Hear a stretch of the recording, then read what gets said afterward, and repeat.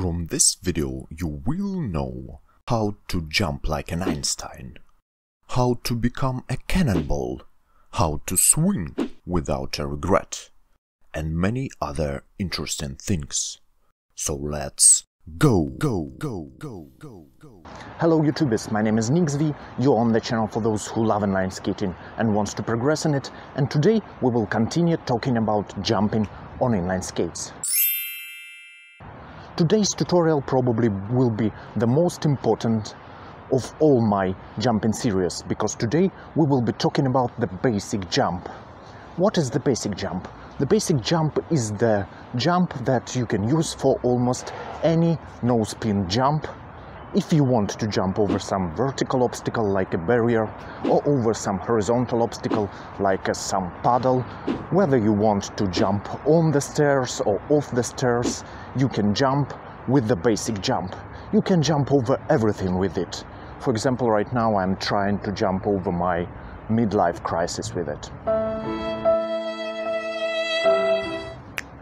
And before we start, I would like you to imagine that light athletics long jump athlete who is jumping in slow-mo. Imagine how he makes his swing with the arms, how he's running, how he's flying, and how he's landing. Wonderful image. Forget about it, because jumping on inline skates is absolutely different. The most close analogy from jumping without wheels on your boots is jump on one place. Just jump up and going back down on the same place. It's like in the relativity theory. The distance that you get while jumping is created only by the speed that you gained before the jump. You are moving on a constant speed, and in your own system of coordinates you are just jumping up on one place and going back down on the same place. Just jump up and down on one place. Do like this and Dr. Einstein will be proud of you. So don't forget to put on all your pads and a helmet, and let's go and try it. And don't forget to make a solid warm-up. You have to warm up your legs and feet, your hands and your arms, because you will be swinging with them. And also your neck, because you will have to amortize your landing with all your body. Otherwise you can get a terrible headache, like I did this time. So it all starts with the move of our arms. You already know how not to swing with your arms from my previous video. Today we will be talking how to swing properly. And we will start from the preparation move. It starts from the basic stance. You are making your stance a little bit deeper, like making a squat, and making a preparation move with your arms. Don't make it too fast, because you can lose your balance and scratch the asphalt with your nose. Just move them to the back as far as possible, and from that position you will initiate your jump.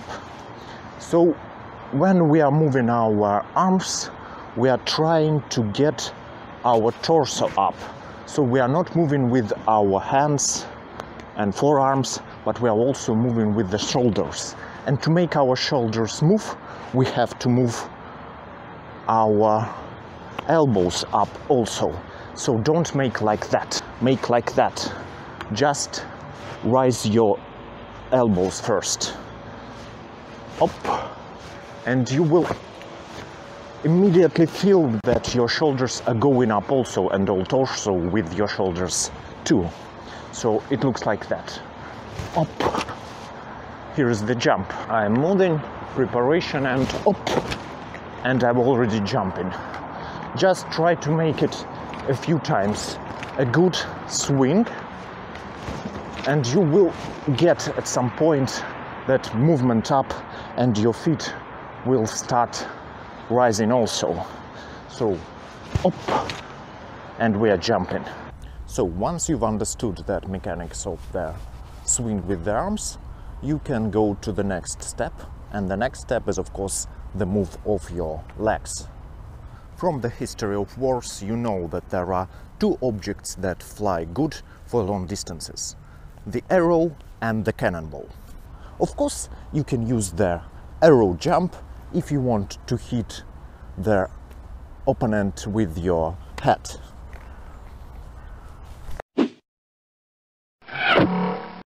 But for our purposes of long and high jump, the cannonball model is much more effective.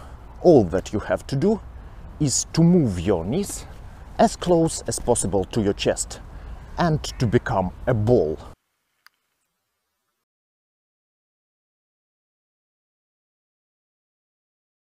If you will become a cannonball, you will fly longer and you will get the higher distance from the ground because your legs will be near your face.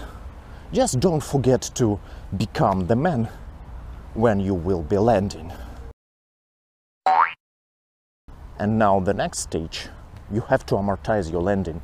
So you have to land on your bent knees and make it even more bent at the landing. Some people are trying to land in the scissor position, but that's not right.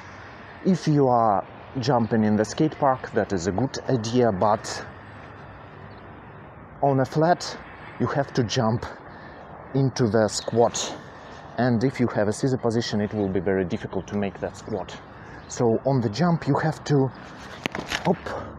amortize your jumping and you sit down into a squat, something like that. Not too deep, but about 90 degrees or maybe a little bit less. You have to amortize your landing. Now, when you know all the proper stages of the jump, I will show you two small exercises that will help you to understand the mechanics better. The first one will be the jump without a jump.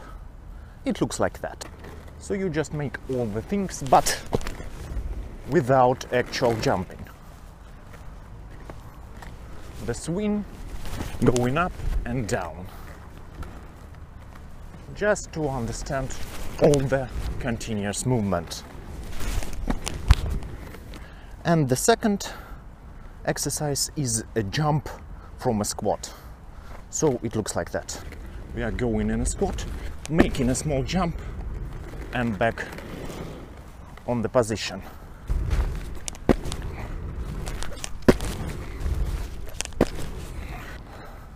This is the exercise that will help you to understand how your abs are working during the jump. Do all the 4 stages: preparation, swing with the arms, jump, landing. Don't forget about the main rules: jump up and don't swing your arms too much. This is the key to the stable jump, good flight. This is the key to the stable landing, and this is the key to her heart, if she likes inline skating, of course. And that's all for today. Thank you for watching. Don't forget to hit the like button, hit subscribe button if you're not yet subscribed. You can also hit the super thanks icon that will help me to get some money on new Insta360 camera, because my current equipment is not very easy to handle. In the next video I will show you some additional moves that will help you to make your jumps a little bit higher and a little bit longer. See you next time. Bye. Not too much, because you will probably fall from that position.